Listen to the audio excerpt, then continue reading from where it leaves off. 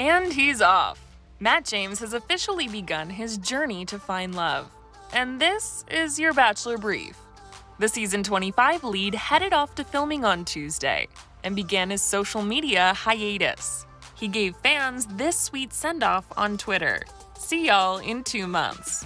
Matt also shared a sweet tribute to his friend Tyler Cameron, who helped him get involved in Bachelor Nation.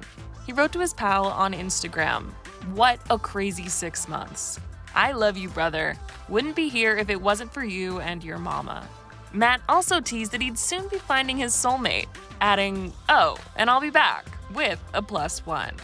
Tyler replied with some touching words for Matt, writing, "Love you, brother. Go have the best time and find your lady." Matt has been friends with Tyler for ages, and through him, Matt became pals with former Bachelorette Hannah Brown. The Dancing with the Stars champ was part of Matt and Tyler's quarantine crew down in Florida this spring. And before leaving for filming, Matt posted a throwback photo of their fun times together in honor of Hannah's birthday. He wrote, "Last but certainly not least, happy early birthday, Breezy," using her nickname. And Hannah wrote back, "Wish I could celebrate with you here, but you gotta go get your woman. So proud of you." Matt is reportedly headed to a resort in Farmington, Pennsylvania for the duration of filming. And while he'll likely be back in November, we won't see his journey play out on TV until early next year.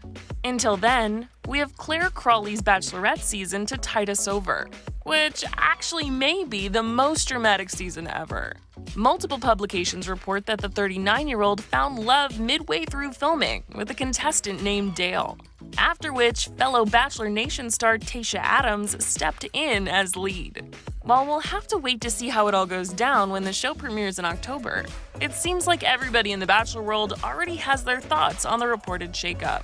Trista and Ryan Sutter, who found love on the first season of The Bachelorette more than 17 years ago, recently gave Access Hollywood their take. Whatever happened, I just want her to be happy. I love that Tayshia is getting the opportunity as well. It seems from all that we've heard. He doesn't pay a whole lot of attention, but